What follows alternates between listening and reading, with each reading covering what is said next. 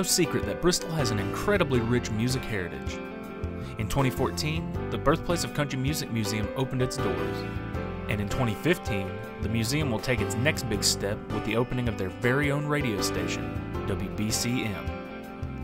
On May 26th, a press conference was held at the Birthplace of Country Music Museum to announce the details of WBCM Radio Bristol.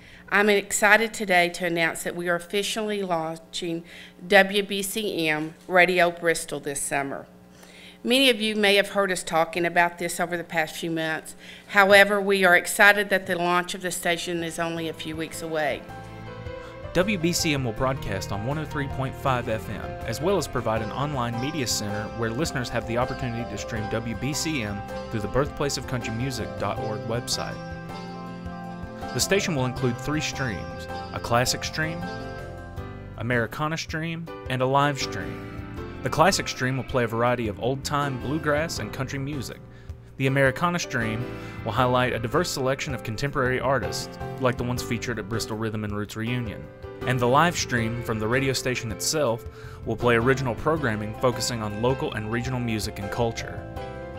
This is Tony Lawson. He's a veteran radio professional who helped found the award-winning WDVX Radio in Knoxville. He's been brought on to help launch WBCM Radio Bristol. WBCM Radio Bristol, we're planning on it being not only heard here in the Bristol proper area, 103.5, it's a low power FM.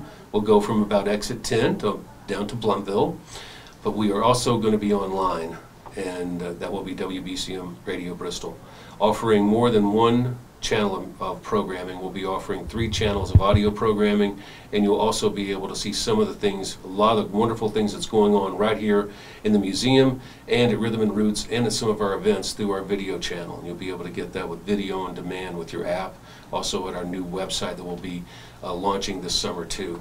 So this is just the first step in launching this radio station. There's going to be a couple more things to come before we get up to where we want to be come 1st of September.